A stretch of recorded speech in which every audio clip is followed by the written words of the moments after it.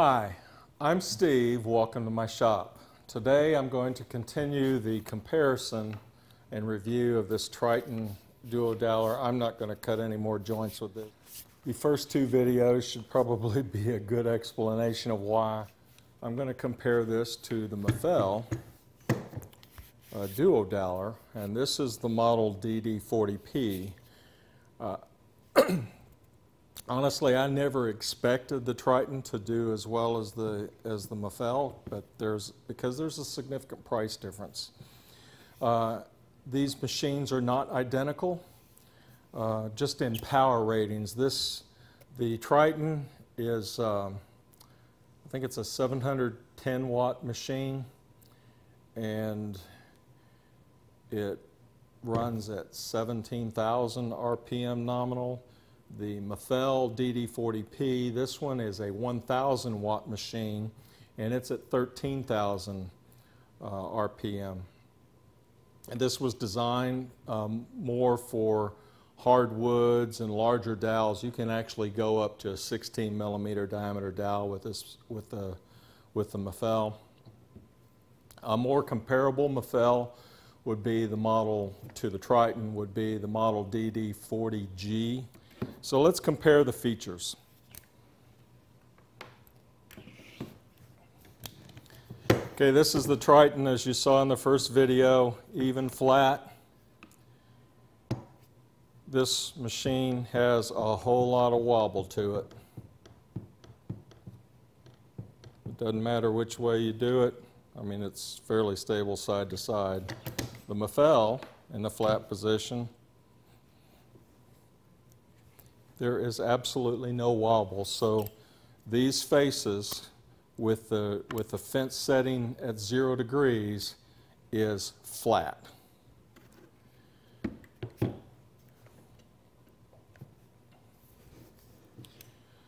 The other significant difference between these, you'll notice this has a bail handle. You noticed in the other video I didn't use it. I hold my hand on the fence.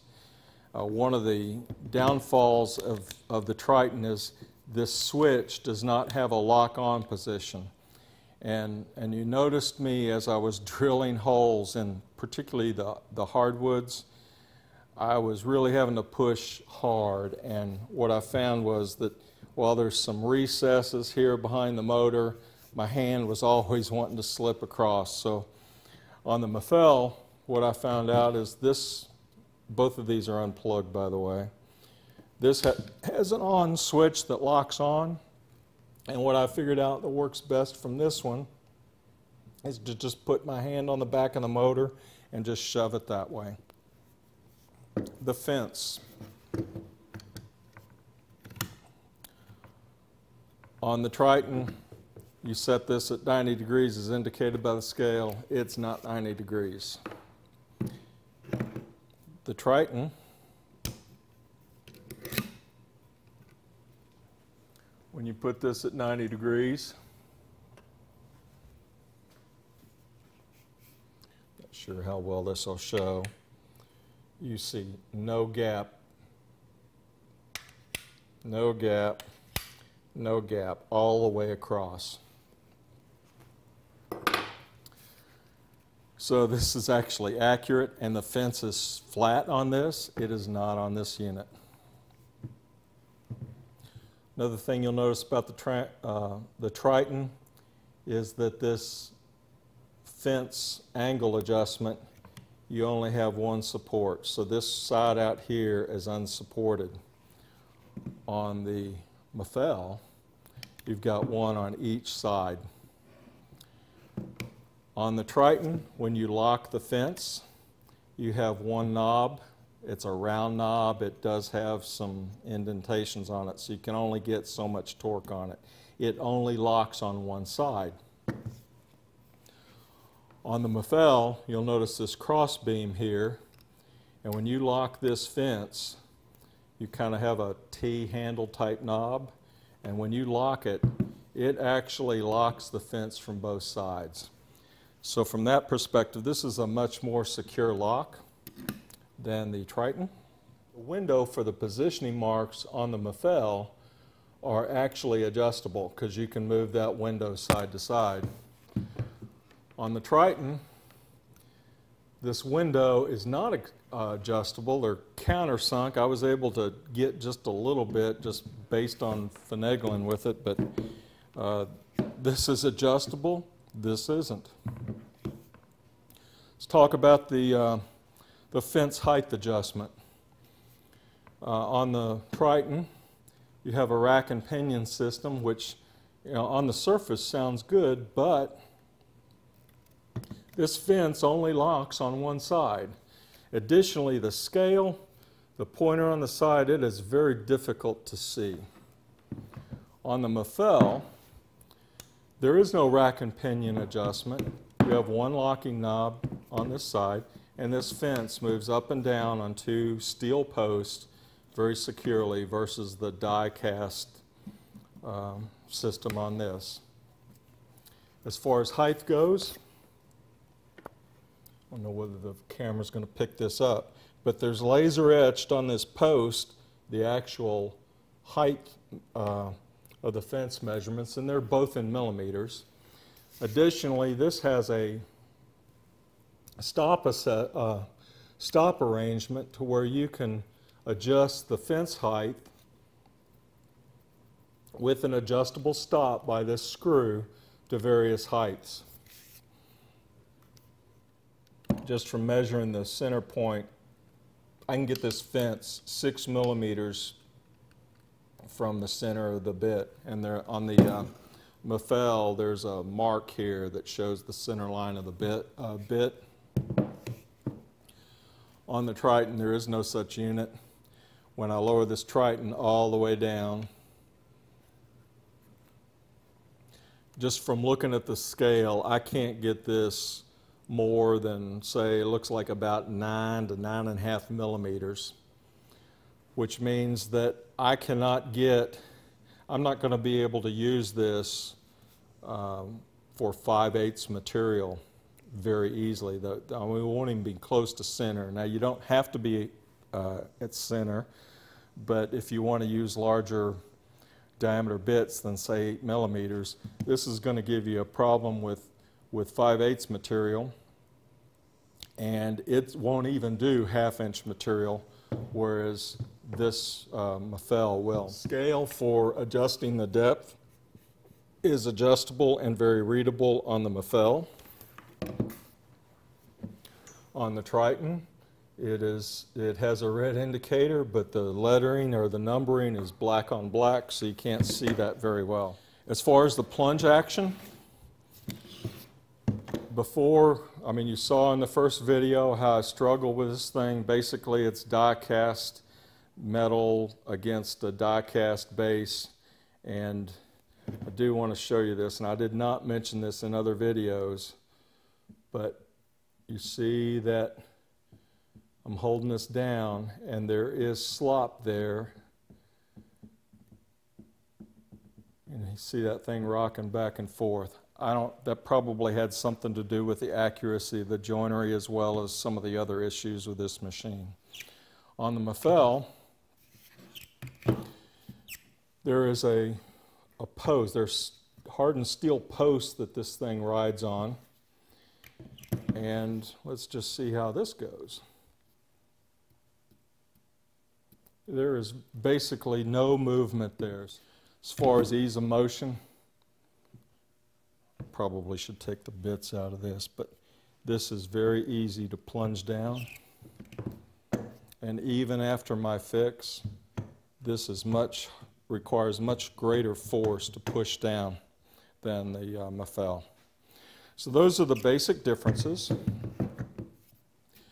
I forgot to mention that the fence lock also locks on both posts, as you can see from this clamping system.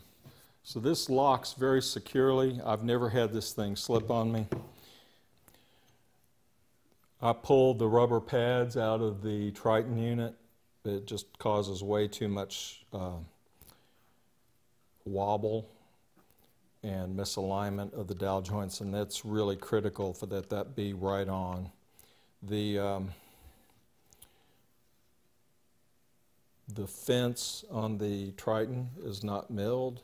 It is milled on the Mafell. For the Mafell, there's several options or actually you have several indexing options. One is Mafell actually makes a template that engages with these, I'm not sure what they call them. They look like dentile molding. The Triton has those, but they don't make a rail that fits. I'll show you the rail later. The indexing pins, you can index. This is 16 millimeters from the center of each bit. It's right on. And you'll notice there's another indentation here with some holes in it. And the Mafell comes with various index pins. Comes with 4 different sizes. Flips in here, and you only use it on one side. And this provides you the ability, now obviously these are not spring-loaded, it provides you the ability to index, and this will give you, looks like about a 5 millimeter hole at 32 millimeters from the first bit, and you can move it over to the other side. And these work extremely well. At first I was kind of questioning that, the usefulness of this, but after some use, it worked out really well. Okay, this is the Mafell rail. There's this rail, which is I think it'll do about 600 millimeters long, or 24 inches. It's got a clamp built in it. There's also an extension rail available. These are optional. They are kind of expensive. This particular piece here cost more than the Triton Dowler altogether. But it has the ability to index, and there's minimal play there. And on the bottom side, you can also index that way. The first thing I'm going to do is use the Mafell with the indexing rail to do a construction joint for, say, a cabinet. And basically, what I want to do is create a joint such as you would see in a cabinet. It basically looks like this.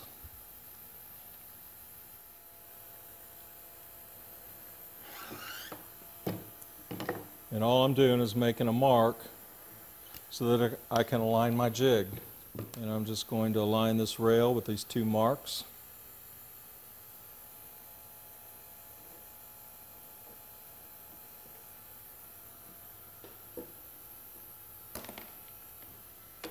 And before I plug this in, I need to change the bit size because there's 5 millimeter bits on that. And I'm not going to show you that. Okay, I've replaced the bits with 5 millimeter bits with 8 millimeter. I've re-zeroed the scale. Set this thing up for 16 millimeter boring depth. And now I should be ready to go.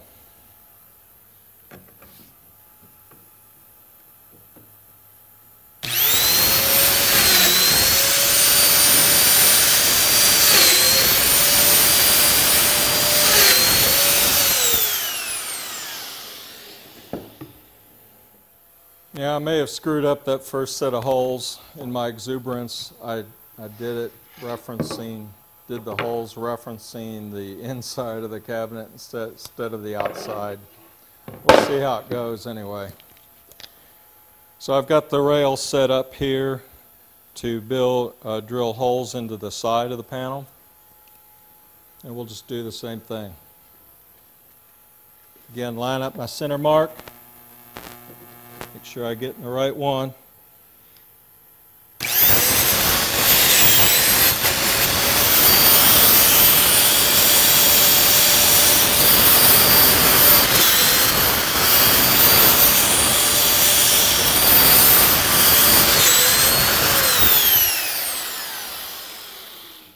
Okay, let's see how we did.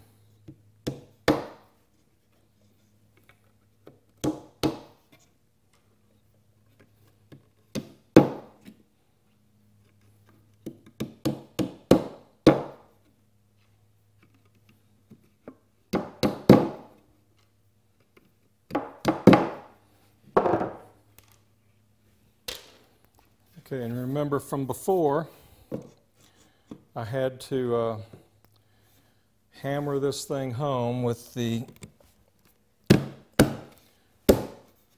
because of the misalignment, and this went in just by hand. And actually, it did come out flush on the bottom, so that it's flush on the top too. Let me show it to you. That's between the two. Looks like 0.1, 0.01 there, or 0.1, 0.2, maybe 1/10 of a millimeter.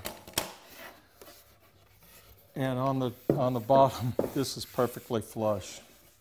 On the bottom, this is perfectly flush. I'll show you that. See if I can get.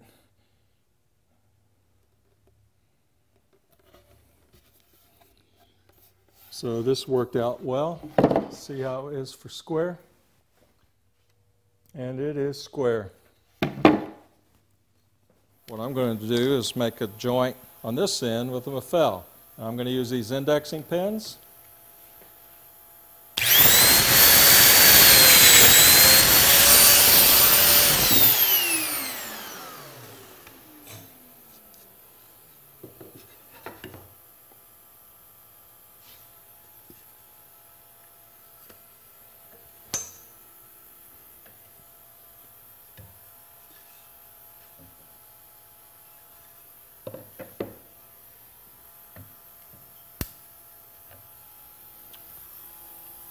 Probably put the vacuum on.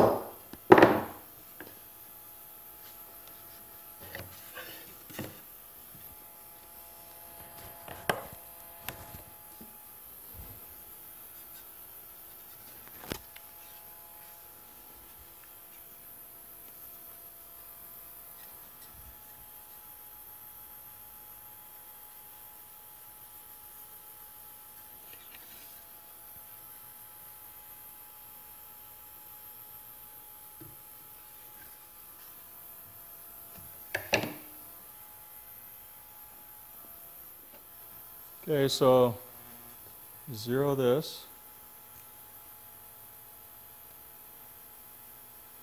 And I'm less than, it looks like 0.15 millimeters difference in height between here. Top and bottom, these are flush. Hard to argue with that.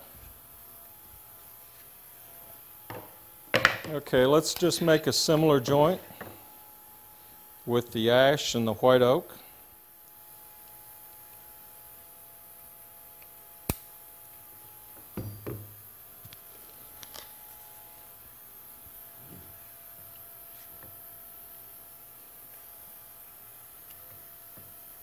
And one thing with this, you got to be careful because you want to catch on those spring-loaded pins. And I almost did it there.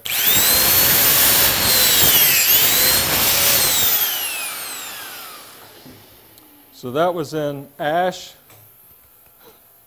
I mean, it just did so much faster than the Triton did. So here, I'm going to reference off of this edge. So I need to move my locating pin to the opposite side.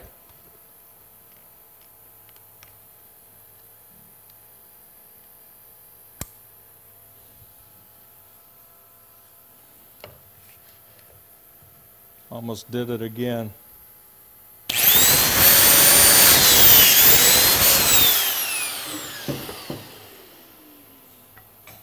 Now with the Triton, I had to push really hard. With this Mafell, it was so much faster and easier.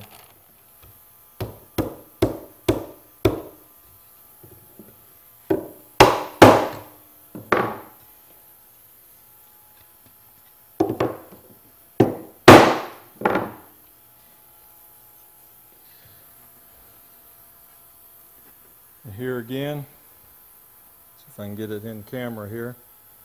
See how, I mean, it is flush on both sides, and it's right on the top. Maybe just a little shallow here. Let's see how it looks.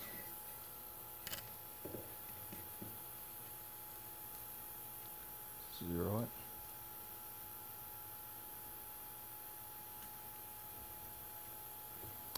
.12 millimeters difference. Flush here, let's see how flat it is. Here before we talked about the Triton here. This is the second Triton joint. You notice the rock there, the flex. This is with the Mafell. There is nothing. It is perfectly, it's a perfect joint. So I hope you've enjoyed this comparison between the Triton dual dowel joiner and the Mafell DD40 joiner dual doweler. There's obviously a significant price difference between these two machines. I never expected the Triton to perform as well as the Mafell just because of the price. What really surprised me is how poorly the Triton joiner made joints. And I'm just going to leave you with some pictures of what was taken from the last videos. The proof is in the joinery. So I do appreciate any questions, comments, and I do like your subscriptions and likes. So thank you and have a great weekend.